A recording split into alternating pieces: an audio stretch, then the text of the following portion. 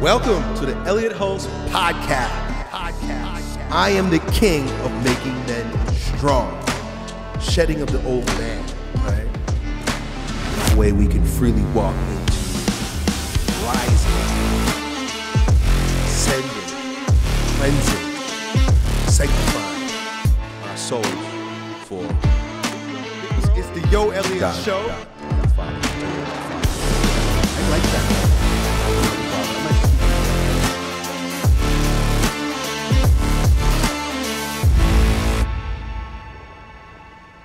Yo, it's your bro, Yo Elliott, and that's how many of you know me. Been around for a while, and it's the first time I'm doing an actual podcast. I've been kind of resistant to doing this for a long time because I got an attitude. I like to not do the things that everybody else does, so I drag my feet on doing things that are popular.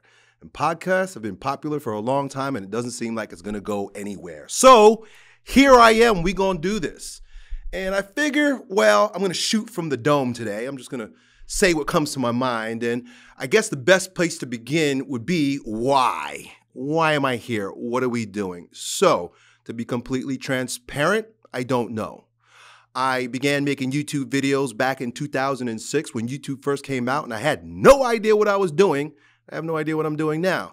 The difference being, that was back in the baby days of the internet. Can you believe that? When YouTube first came out. And so I had no expectation for what would proceed. I made those videos because guess what? I'm a strength coach, and I wanted people to come to my strength camp. I wanted to come to work out with me, and the way I advertised my strength camp training programs was by making YouTube videos that the guys that were training with me could then share with their friends. So we were doing workouts out in the park. So for those of you who don't know who old Uncle Yo is, I've been around a long time. Strongman, strength coach, and owner of Strength Camp Gym, which, boy, I'll have to bring you up to date on what's been going on with Strength Camp. But if you go to YouTube and you look up Strength Camp, that's me. 1.8 million subscribers because I got pretty popular when you could ride the YouTube wave. You see how today with TikTok, all you got to do is make a couple popular TikToks and the algorithm grabs you like a wave, a tsunami, and you could have 1 million views in a matter of days. So back in the day with YouTube, there weren't very many boats in the ocean. And so I was one of the first. And so the wave grabbed me. And by 2013, I had over 1 million subscribers on YouTube talking about what? How to become the strongest version of yourself. So we started with strength. Like I said, I'm a strength coach. And so my objective has been and is today to make men strong. And in the most obvious sense possible, right? If you're weak, you're skinny, you're flaccid and soft, you got to lift. And I think what made my lifting channel a little bit more popular than, say, some of the others, or unique, let me put it that way, because there have been some really great ones. Unique was that, well, number one, I did strongman training and filmed those videos before strongman training was a big thing. So you can go to every flimsy slapdick gym in the world today and you'll find a tire. People are lifting sandbags. They're doing sled drags. They're doing all kinds of strongman type stuff. Well, I was one of the first guys online picking up Atlas stones and flipping tires and dragging sleds and pushing cars and doing these wild, odd object workouts at a time when most people were just playing with barbells. And so I guess it was sort of entertaining to watch this hybrid meathead, me, lift heavy stones. And so I started inviting people to my gym, and you get to watch them lift stones too. And it almost became like a sort of rites of passage, an initiation process to go to strength camp and lift stones with old Uncle Yo. Well, I call myself old Uncle Yo, but I was Yo Elliott back then because I was only about 32 years old when that all started. I'm 43 now, and so I do refer to myself as old Uncle Yo because I seem to have found myself in a place of eldership amongst an entire generation of young men who now, well, whether they like it or not, would be lumped into a category called the manosphere, right? Oh boy, where are we going with all this?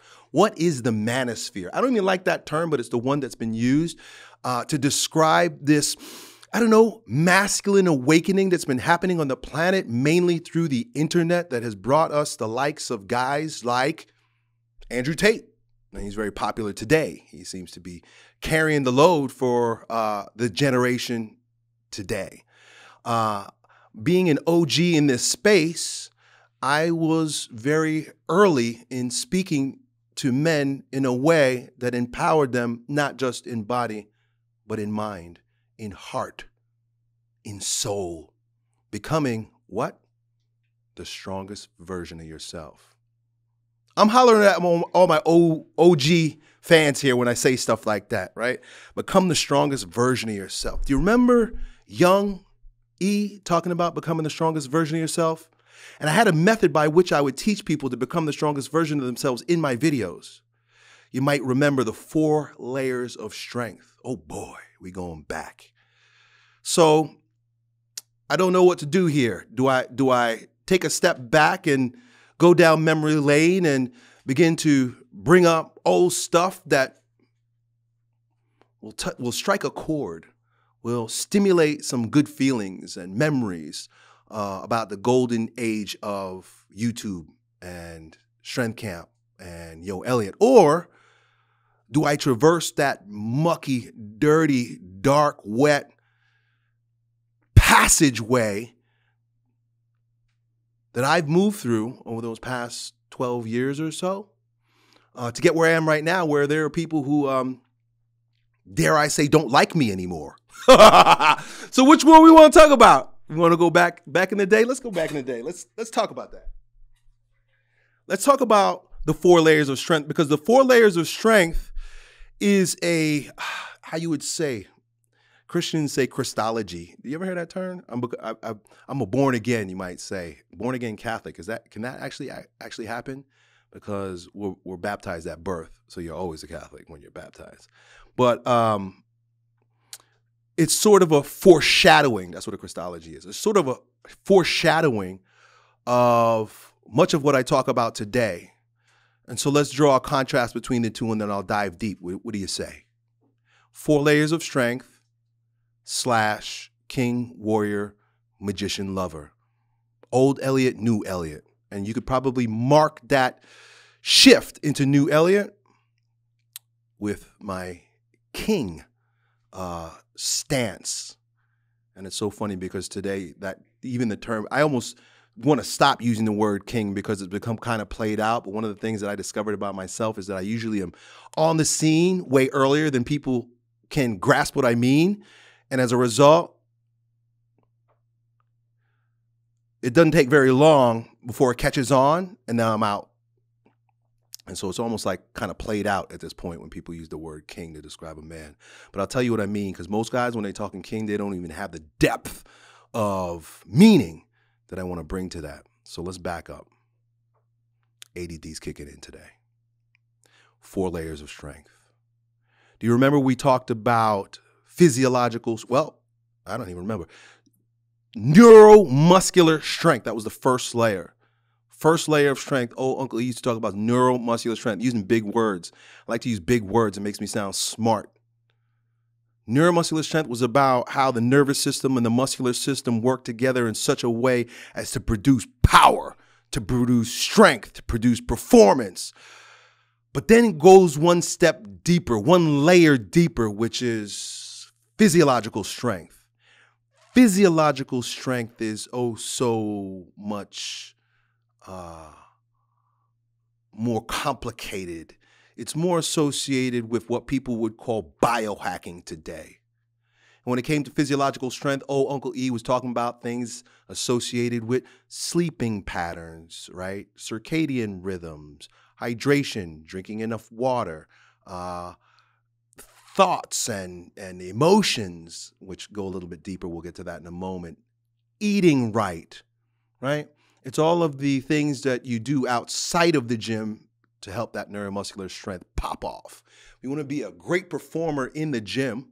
We want to be a great performer on the field. You want to be a great performer in life, right? You want to be strong. My dad's 72 years old, and he still climbs up ladders carrying pallets of roofing tiles, right? And those are heavy ass pallets. My dad's 72 years old. He's still real strong. What I'm saying is, if you want to be functional, if you want to be able, you want to do things like a man, that's the neuromuscular strength, but that's all fed by physiological strength, right? If you're not sleeping, you're not eating, you're not drinking right, you're not thinking right, you're not breathing right, who remembers breathing into your balls? Because that's what's next. Energetic strength. That was the third layer of strength. And energetic strength is where I introduced y'all to bioenergetics. Boy, y'all remember that? Been a long time since old Uncle E been talking about bioenergetics, but you remember? Breathe into your balls. Do you remember that wild ass video I created where I was jumping around and humping around and shouting and pounding my chest? Teaching you guys about bioenergetic catharsis. And how, it's funny, I call them layers because they all work together. How the muscular system and the physiology of the body are manifestations of what's going on in the mind. Energetic strength has a lot to do with psychology, has a lot to do with what Wilhelm Reich called character structure. Boy, I don't want to go too deep down that rabbit hole, but the body is the mind. The body is the mind, meaning that the body will show up, will look, literally, your posture will look like the way you think. And you know this is true. How do you know this is true? Because all you have to do is, like I do right here, raise your arms up in the power posture, and you feel like a powerful man. You begin to frown, or you begin to round, or you begin to look down at the ground, you begin to feel brown, not so bright, right? And so we understand that the body is the mind in that regard. And so with that spectrum, where do we go? Do you want to change your thoughts? Do you begin with the thoughts, or do you begin with the body, right? If it's a spectrum. I like to say, or I like to quote Einstein. He says, you can't solve the problem at the level at which the problem is created. If you're depressed, it's probably because your thinking's all jacked up. So do you fix your thoughts in order to change your life? Or do you work on the body to enhance your mind? So you could just imagine with these layers, the deeper we go, the deeper the rabbit hole, the wilder it is. Man, and I can rant, I could talk about these things all day. I guess that's a part of the reason why people listen to me. They enjoy hearing me. I like ideas. I like going deep. I like having fun with all the amazing things that the world has to offer. God is good. And that brings us to level 4, life mastery. But life mastery is just as deep, but also mystical, far more existential than even the energetic and physiological, right? Because now we're talking about the spiritual. And this is where the journey goes beyond the body, goes beyond the mind, goes beyond the emotion. It's spirit. It's God. It's the imago Dei. You know what that word means, imago Dei? Image of God.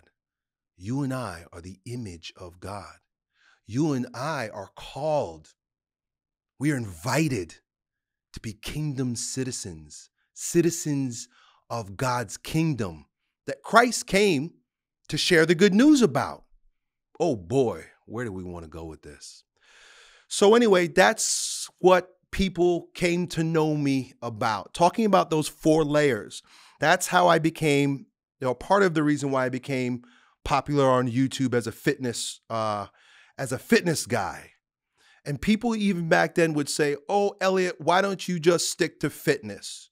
Oh, Elliott, why are you going outside the realm of your expertise and talk about all these things that you're not an expert in? Well, I'll tell you what, I have no problem admitting I'm a dilettante. I love dabbling with all types of ideas. I like learning about every aspect of what could possibly be a tool in my belt for growing the strongest self. How to become the strongest version of yourself, right? And being the image of God means that it's so damn expansive, bro.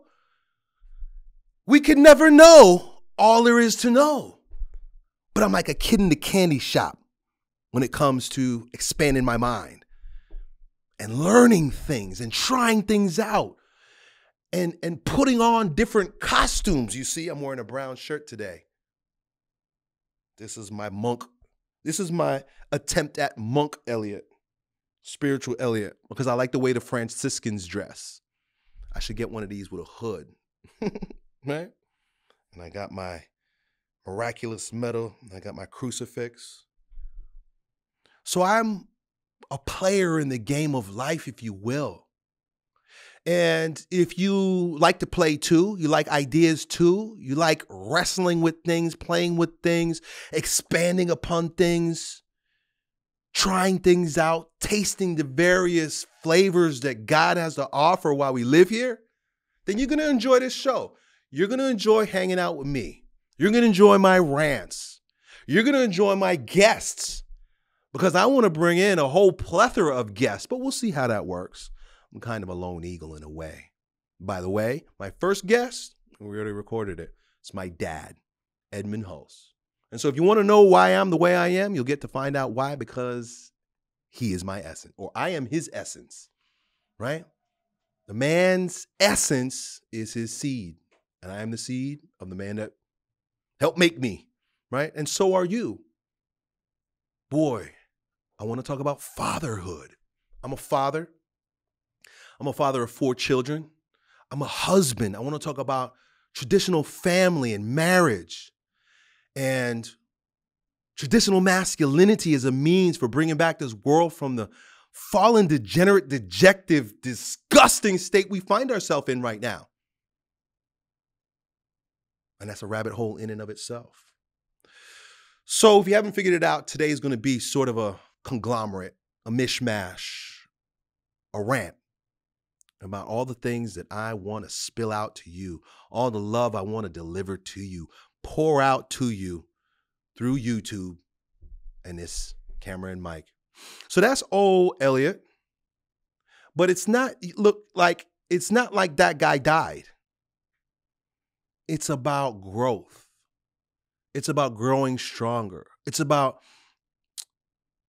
knowing where you were wrong, I was wrong, knowing where I was missing pieces, knowing where things could be better explained and understood. And so the 4 layers of strength is even though it goes pretty deep with life mastery and of course physiological strength, it's still pretty surface, right? Because we're still dealing with the flesh. Man, and there's so much beauty in the flesh. There's so much that could be expanded upon with the flesh. There's so much that we still don't even know as scientists with regard to how to maximize the power of our flesh. And God wants that. God wants you to be the strongest version of yourself because he wouldn't give you a tool so damn powerful if he didn't want you to maximize it. So I want to thank all my biohackers out there that have taught me things about, well, fasting. I got to say that fasting is probably the most powerful medicine for maximizing the material strength of the body. I mean, like making it so that your body is a pure conduit of celestial electricity so that all the power and presence of our Creator is present through your expression. So, but like I said, the beauty of life, the beauty of the body, theology of the body, all that, man, we got to circle back. But I went deeper over the years. You want to go deeper with me? Let me take a sip of water and we'll be back with that. because there's so much to go. There's so many places to go. But I'm going to keep it focused I'm going to keep it focused on four layers, and there's the four aspects of a man, the quadrated psyche, four. And then number four, look, man, I wrestle because I'm a Catholic, but I also see the value. I see the bits of truth in a lot of New Age ideas. And numbers, man. We live in a world of patterns, man. We live in a fractal universe, man. You can't deny that. There are patterns. There's sacred geometry. There's laws, right? I don't know if you can call that New Age. I think sometimes Christians call things New Age because they're not willing to try to understand them. But I don't think God wants us to be bereft of the understanding of the science of patterns and numbers and sacred geometry that's available in our world. Four, bro. I think what's a New Age term for that? They have a special name for like a number that's associated with you, right? It's like my spirit number. I'm born in the 4th month. That's my spirit number. So we're going to talk a lot about these four things. I'm going to keep today focused on the power of four. How about that? Because we can go on and on and on about that and find great wisdom in that. We can find maps of meaning and patterns of meaning in our life that can all be broken down into that quadration. Carl Jung he said God manifests himself in a quaternio, right? And man, I didn't even take my sip of water yet.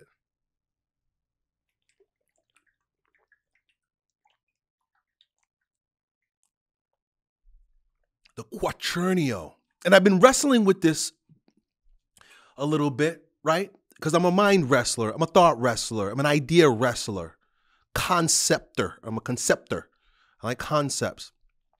About how the Trinity can also be plugged into this quaternio, even though it's only 3. Oh man. But I don't want to confuse or piss anybody off just yet. So let me slow down and go back. So when we talk about 4 layers of strength being the first incarnation of the evolution that you see, where you find me today is speaking in terms of the four modes of being when it comes to the masculine psyche. So let me give some context. Carl Jung was a student of Sigmund Freud. And I'm not saying I'm a fan of Freud because I'm not. But he's got some students that were pretty damn smart. And I'm not even necessarily fans of his students either, but I'm fans of the ideas that they proposed. Some of them. And so 2 of his students that I really resonated deeply with, because they took aspects of his work that he wasn't willing to dive too deep into and expanded greatly upon them. You have Carl Jung and Wilhelm Reich.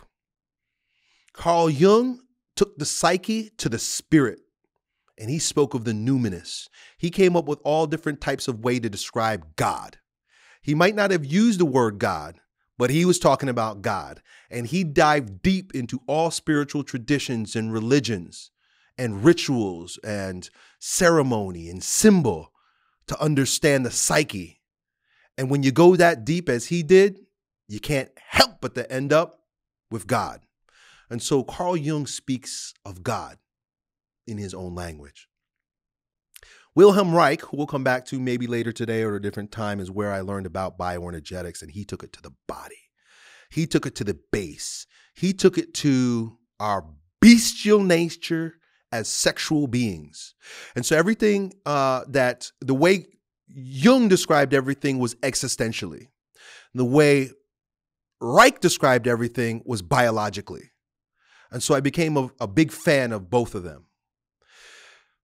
When it comes to this quadrated psyche that was proposed by Jung, he described it in terms of what is available to us.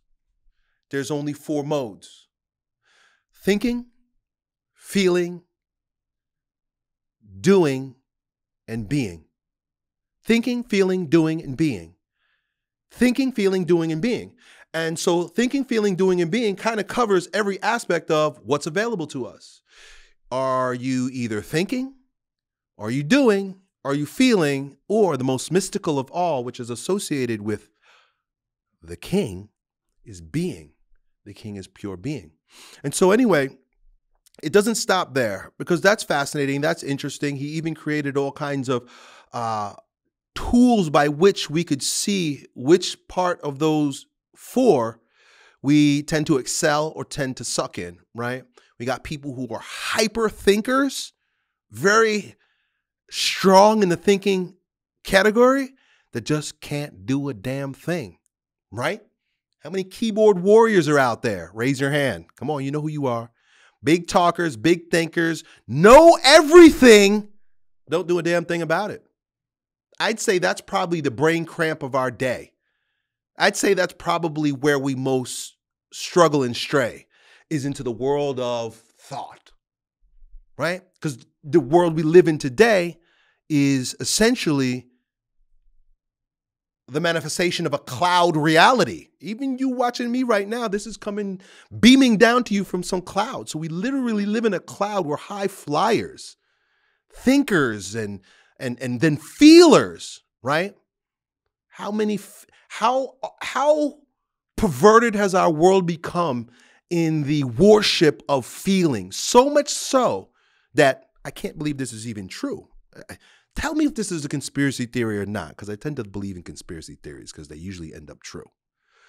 That there are schools in which teachers will ask children what they feel about mathematical equations, meaning 2 + 2 = 4. Johnny, what do you feel about that? Feeling is totally subjective and has no real basis in reality.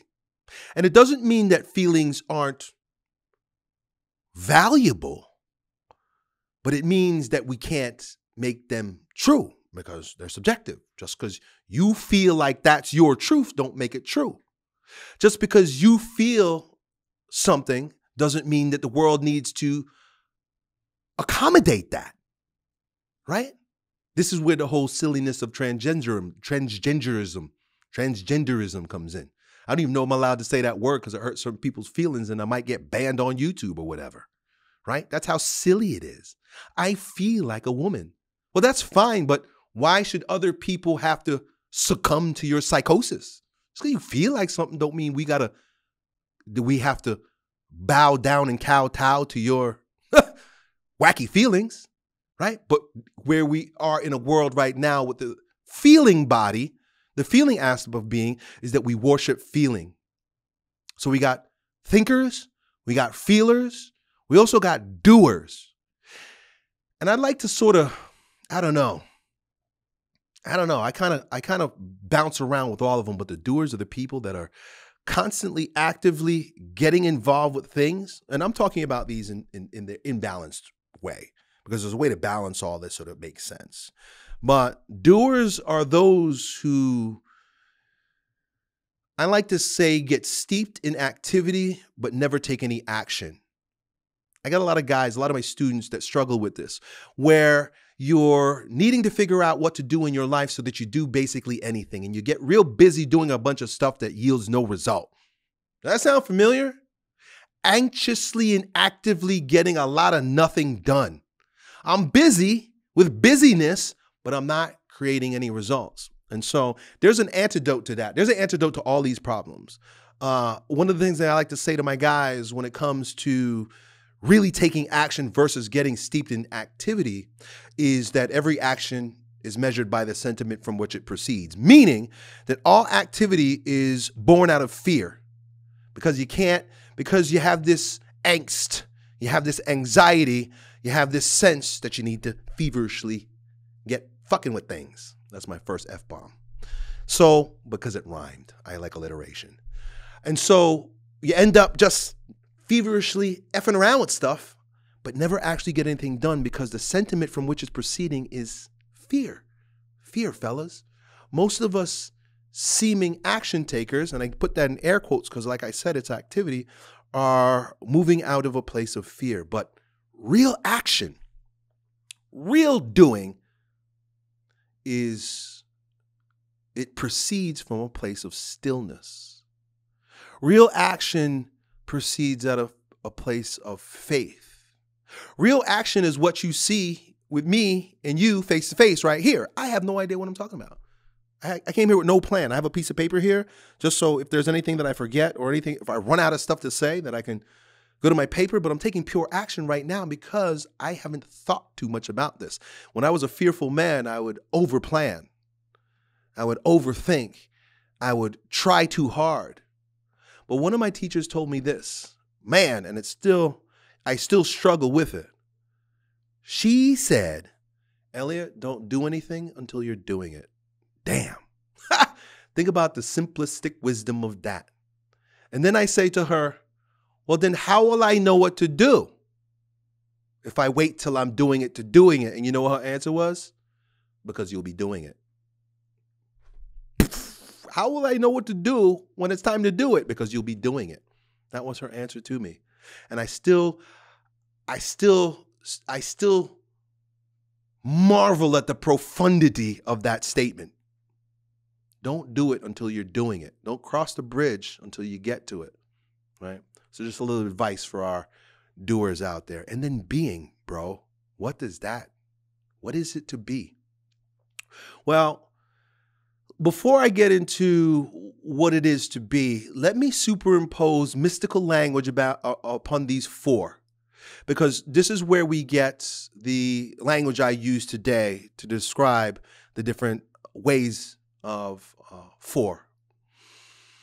We have the king, the warrior, the magician, and the lover. Boy, I love this stuff. And may Robert Moore, PhD, rest in peace. He's the man that wrote the book that gave me this insight in a time when I was very much in need of it, because I was going through a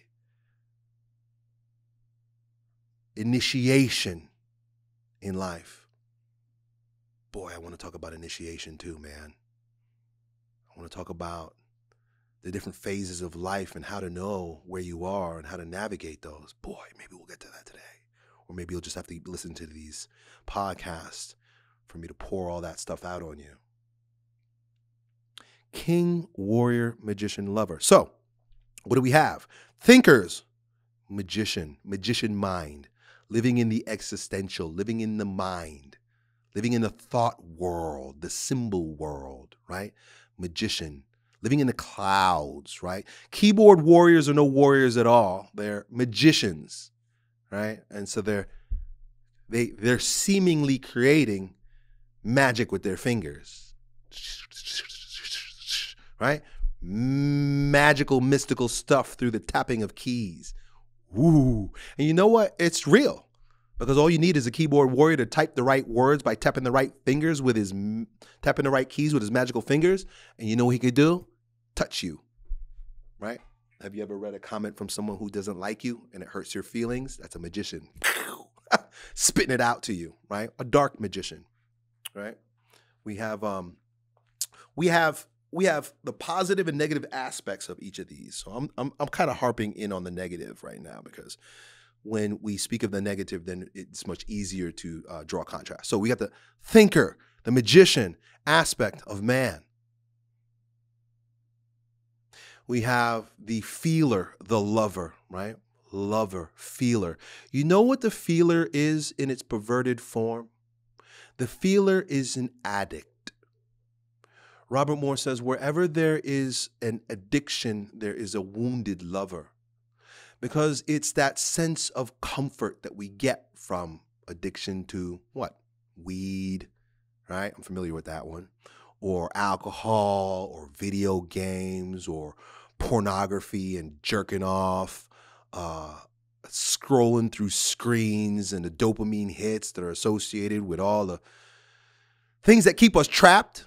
Wherever there's an addiction, there's a wounded lover. And who here is not not a wounded lover in some way, shape, or form? We're wounded from birth. We're wounded since that first love object relationship break with the mother. And so there's usually a lot of mommy attachment associated with the addicted lover, with the wounded lover, with the unresourceful manifestation of the lover. And it has a lot to do with our lack of initiation for men in our society. Lack of masculine initiation leads to a lot of addicted lovers and mama boys. And so a part of making men strong again is about slapping that addicted lover. And then we have the wounded warrior, right? We have the unresourceful warrior. And with each of these, boy, we can go so deep with each one of them, but I got to remember that we're just keeping this broad today. Well, with the lover, with the warrior, I already spoke about the masochist, right? The guy who's just punishing himself to get shit done. The guy who's I'm just going with really no devotion. When the warrior doesn't have a higher calling, when he doesn't have a devotion, when he's not devoted to the transcendent other, then he's a mercenary, right? He's just working for the sake of working, just to beat himself up, to make him think that he's getting somewhere. But then you also have the negative aspect of the lover or the warrior, and that's the guy who doesn't get anything done at all, right? We have the negative aspect of each of those too, right? Like you got the addicted lover that's in his positive, his dark positive aspect. But we also have the impotent lover, the guy who can't give love. He's numb, right? Impotent, right? Can't get stiff, can't get it up, got nothing to love with, right? And then finally the king. And so the reason why I took a step back before getting to the being aspect is because the king is so damn mystical that he wears a crown that points up. It's almost like the crown is a sort of antenna of sorts. The crown points up so that it can draw down, because it is through the king that blessings pour into the world. The king aspect is your generative aspect. It's the part of you that brings God's kingdom through you into the world, creating order. The king is the ordering aspect. But you might say, well, then don't I have to do stuff to create order? Don't I have to think through the order? Shouldn't my emotional body be associated in this through passion to create order? And I say no. I say no. The way you know the king is through the negative of the first three. You know you're accessing your inner king and you're being a conduit for God when you're not thinking. That's why I'm not thinking today. I'm just spitting. I prayed that the Holy Spirit would speak through me today, and that's what we're doing right now. I'm not thinking about anything. I'm seeing what flows. Am I tapping into my king? Who knows? You might say so. The king is not feeling, because feelings pervert. Like I said before, can you get to the truth if you're too focused on the chemical cascade of dopamine and serotonin in your brain? You can't think straight. Emotions cloud reality. They cloud your thinking, and even thinking can get perverted. Your thinking can easily get perverted. I know mine can. That's why I have to guard my eyes and ears. Listen to the music that the culture is pumping into your brain, and then recognize the kind of conversations that you have with yourself. Can't trust your thinking either. Can't trust your feeling. Damn sure can't trust your doing, because like they say, you could be climbing the ladder, but if you find out that it's against the wrong wall, well, then all the movement was for nothing. And your doing is going to proceed from your thinking and your feeling. And if your thinking and your feeling are perverted, then what you do is of no use. To tap into the king, to tap into being, to draw down celestial power, God power, blessings from above, we got to get out of the way. We got to get our three lower bodies out of the way. We got to get our fallen nature out of the way. And there's a myriad of ways to go about that. But it all points back to this, being a king in your life. There's no king where there's an addiction. There's no king where there's anxiety. There's no king where there's overthinking. There's king only where there is being. And how do you know when you're being? Because you're not thinking, you're not feeling, and you're not doing. It's so interesting because we've lost so much of this mystical language. And of course, I have my theories and reasons why we lost mystical language. You know, we threw religion, we threw mysticism, we threw symbol and spirit and meaning and pattern, father, all out the window with the so-called enlightenment, which I call the endarkenment, because we got so smart that we forgot who we are during the endarkenment, right? And they like to call the dark ages, the Middle Ages, they like to call the dark ages, but the dark ages or the Middle Ages were actually very light because we relied on what? Spirit, God, the drawing down of the blessings from above. And so in this mystical language that our ancestors understood, that, you know, postmodern man has eschewed and thrown off, there's a understanding that if the king doesn't bring blessings into his kingdom, then, well, he's got to die. And that's why they say heavy is the head that wears a crown, because a king, there is no king without a sacrifice. He might have to go. And so when they would say long live the king, it's because not because they love the king, it's because of the blessings that he brings in, right? And look at the fallen kings that we have ruling our worlds today. Look at a Joe Biden, right? And I don't even blame him. I blame the entire American corporate system that we're in, right? The bank-owned world that we live in, right? The true fascist world that we live in. We're ruled by demons, people that aren't kings. There aren't true kings. Where is the king? Where is the king drawing down blessings? Oh boy.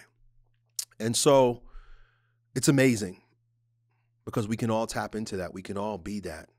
We can all get out of our own way. And like my mother would say, let go and let God. She would often say, lay it at the cross of Christ. Vivo Cristo Rey. Long live Christ the King. And so there's Christ's mission in your life. Christ is king. But what does that mean?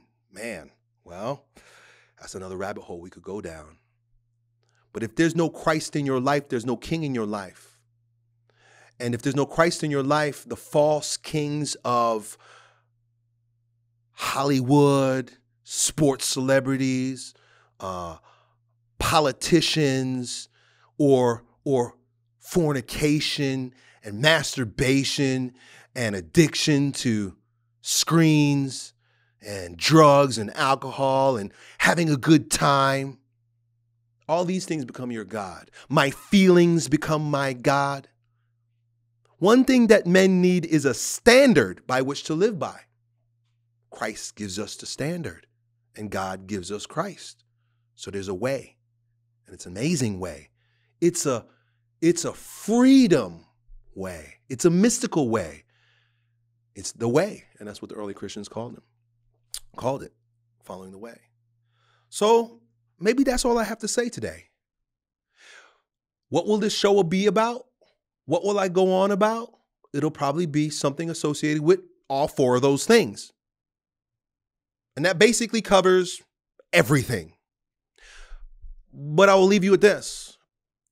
It will be colored by my mission always, and that is to make men strong again. That looks a lot like traditional masculinity. It looks a lot like fatherhood and family. It looks a lot like fitness and finances and faith. It looks a lot like me. I guess we'll call this the Elliott Hulse Show. And so that's it. That's all. Oh, Uncle E, I'm out.